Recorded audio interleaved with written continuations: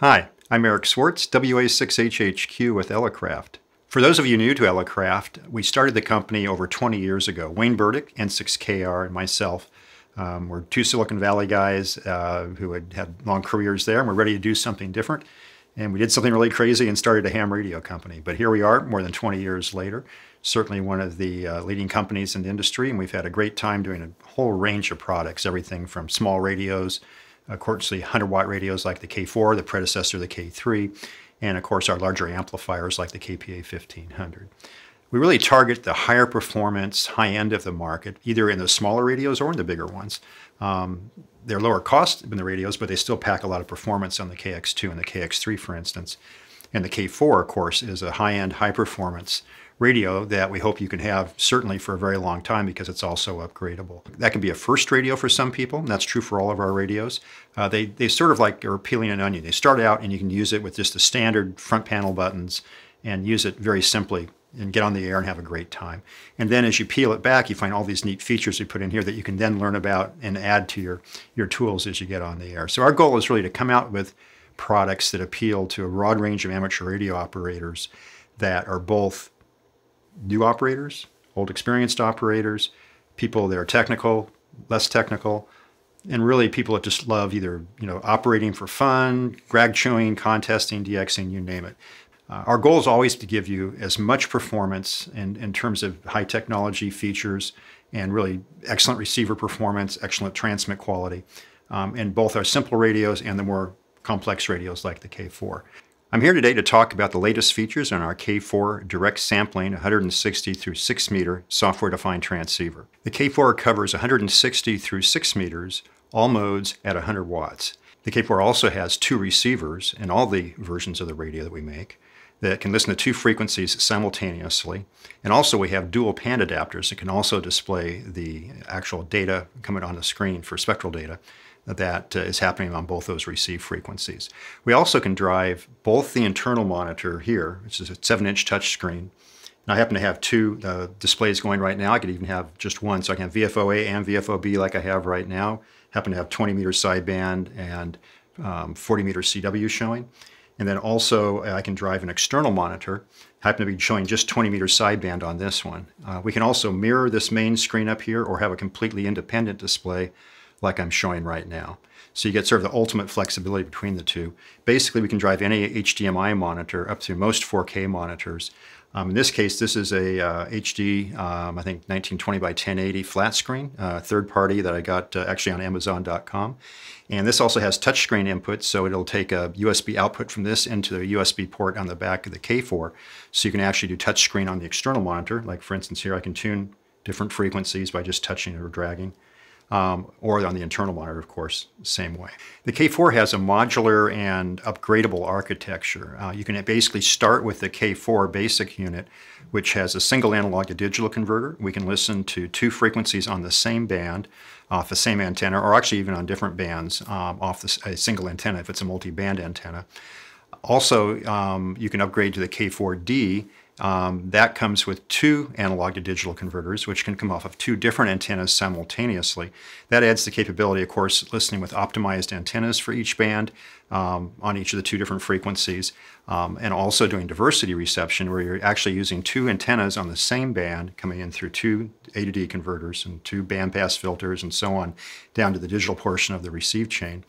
And that lets you basically, as one antenna might fade and the other one fades at a different time because they're at different altitudes or just different physical locations on your property, actually gives you more capability of listening to weak signals as the bands are fading up and down. Then the K4 HD adds a additional superhet front end to the radio for even additional dynamic range on receive in extreme cases, typically de-expeditions or very close operation in close proximity, usually within hundreds of yards of each other. And that, though in most cases you don't need that, but even in case of those close operations, we give that for people in the extreme cases. Each one of those can be bought as a radio standard, or you can upgrade from one radio to the next over time. One other important feature of the K4 is our wide matching range automatic antenna tuner option. This is a plug-in card for the K4. Most of the radios go out with it. You can certainly upgrade to it if you didn't get it initially. It can match just like our other auto tuners in the K3, the KX2, of course in our large amplifiers. It can match about a 10-to-1 impedance ratio, going from 80 through 10 meters and about 5-to-1 on 160 and on 6. But in addition to being just a ATU, it also has the capability of adding to the number of receive antennas you can select in the radio. We can take the Cat4 auto tuner adds actually 2 more antenna inputs and outputs for transmit and receive versus the single one in the basic end radio without the auto tuner. In addition, you've got 2 more inputs that can go through a receive matrix that it controls. So you can pick basically one of 5 sources on each band for your receive paths on either receiver. They can be shared between the 2 receivers or be independent. So you really pick up an antenna switching matrix and also, of course, the very wide range of antenna switching, and of course the extra transmit antennas too for 3 transmit antennas with the Cat4 installed. The K4 also offers a wide range of I/O, both digital and analog, for talking to the radio. We've got multiple USB-A ports where you can plug in keyboards, USB mouses like I have here, and other devices like our K-Pod external VFO knob. This actually has function keys that you can program, and also an external VFO that can be connected to VFO-A, VFO-B, or RAT. You can actually have multiples. Beyond that, we've also got a USB-B jack, which has both digital control, like COM port, but over USB, for controlling the radio with logging programs and remote control. And also it has a built-in sound card, so you can just single cable you can plug into your external computer for logging or for digital mode programs like FT8, PSK31, etc. In addition, I mentioned already the HDMI output, and we also have the line-in, line-out physical audio lines if you want to take regular analog in and out of the radio too. A couple of things we focused on in the K4 design was both continuing our super high performance CW performance like we've had in our other radios. We've actually made additional improvements in that area, both with receive filters, transmit TR time, and so on CW. But also in voice and CW on receive, we've got very low distortion receive, which in the middle of a contest or chasing DX, the fatigue factor certainly drops quite a bit. It just sounds better overall. And of course on transmit, we're also able to do very clean transmit audio, both on regular sideband and on ESSB expanded sideband. So you really can go all the way up to close to 5 kilohertz in ESSB mode.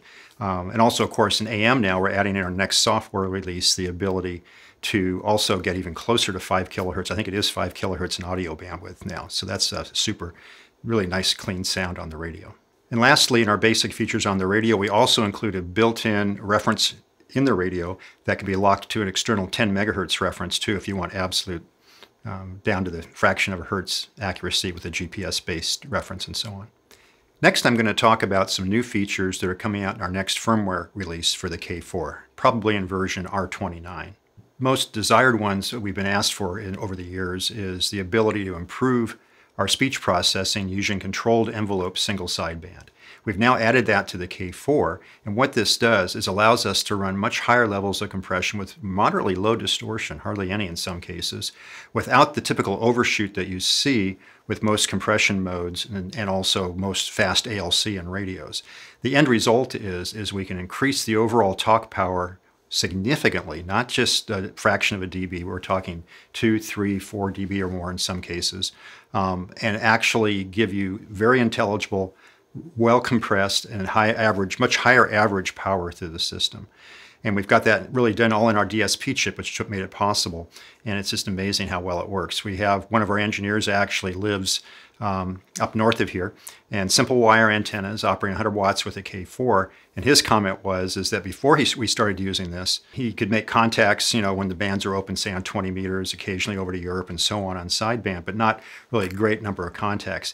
The minute we gave this to him, it was like he had an amplifier. So what I'd like to do is demonstrate that here, and what I'm going to do is I've got my microphone hooked up here, and I'm actually going to transmit into a dummy load with the compression.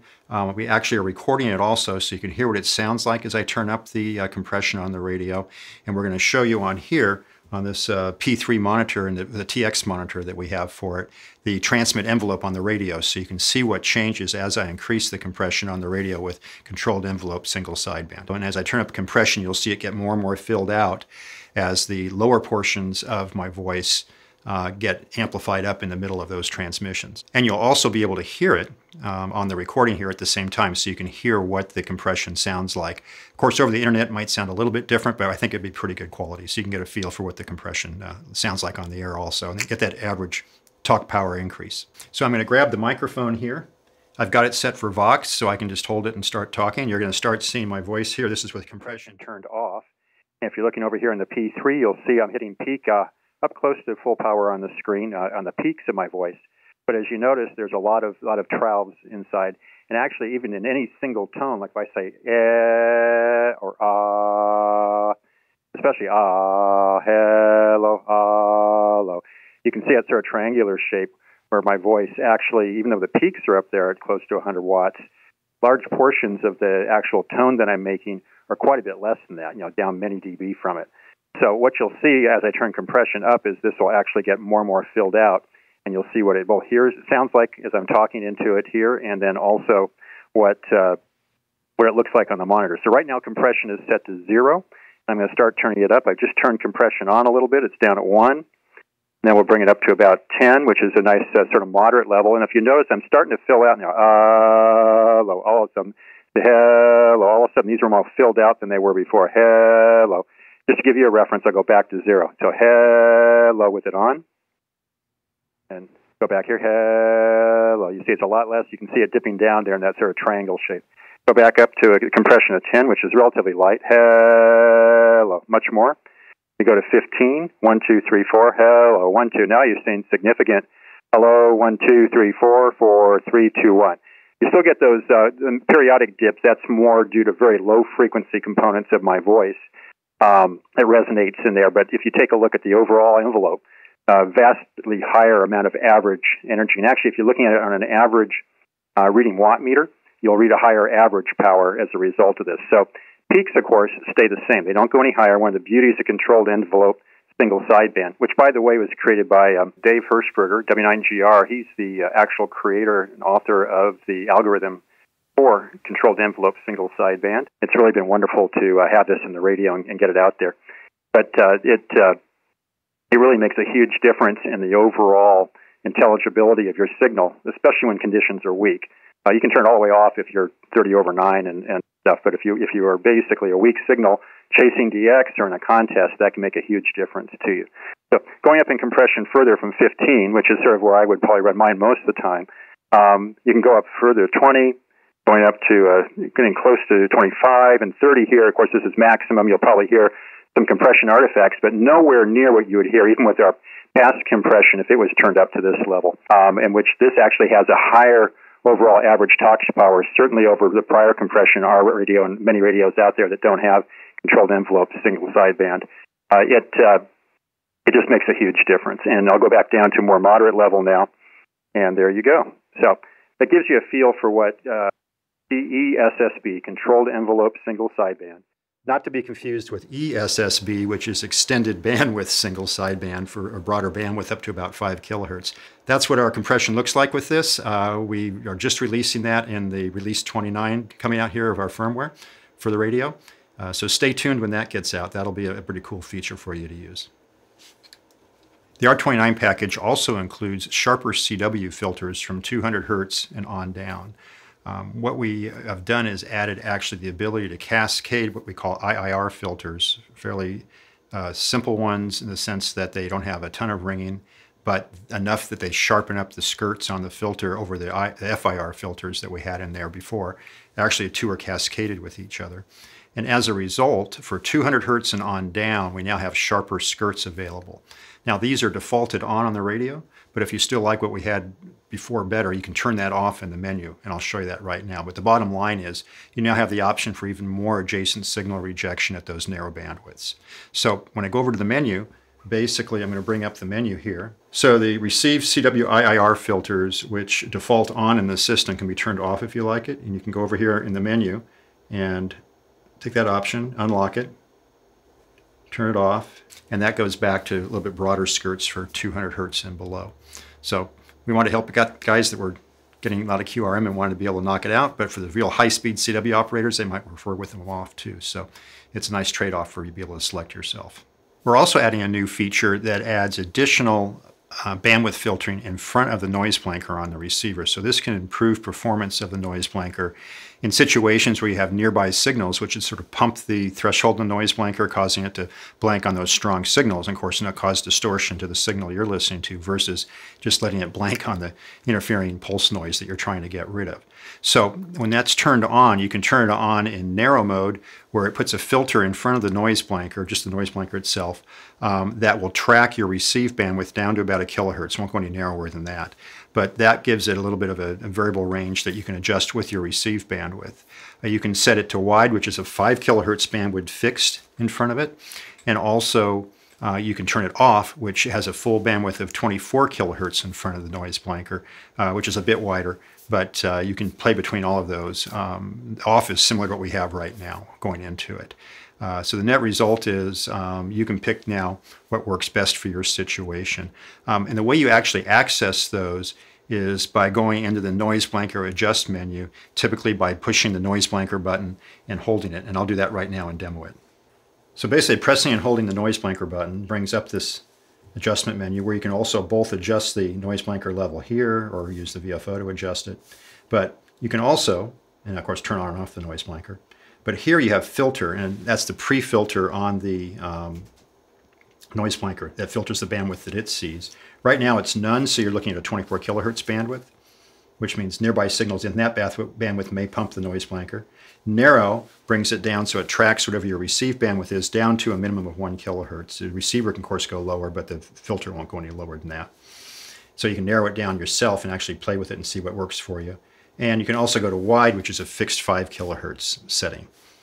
So I'll leave it in that position right now. And that's how you access and just tap the noise blanker to go back out of it. Last feature I'd like to talk about now is a really high demand feature for audio recording and then playback off the air. We're adding that hopefully in the R29 release. You'll be able to, by pushing and holding the AF record button, to record off the air. And of course, then when you push the AF play button afterwards, it'll bring up a dialog on the screen where you can pick whether you play back the main VFO, the sub VFO, and also you can pick which sections of that you want to play back. So hopefully that'll give people a lot more flexibility with the radio to actually either hear stuff and replay stuff they were listening to and weren't quite sure if they got your call sign correct, for instance, when you're working a DX station, or of course recording your friends off the air and letting them hear how they sound at your end on the circuit. So we'll be hopefully getting that out next in R29. We have a bunch of other features coming out into it too that I don't have time to talk about right now, but when we get to the Q&A session afterwards, when you folks join me there, I'll be glad to answer more questions. I'll probably have more features I forgot to talk about now we can talk about, and cover anything else you'd like. So thanks a lot. Thanks a lot for joining me today, and we'll see you next in the Q&A session.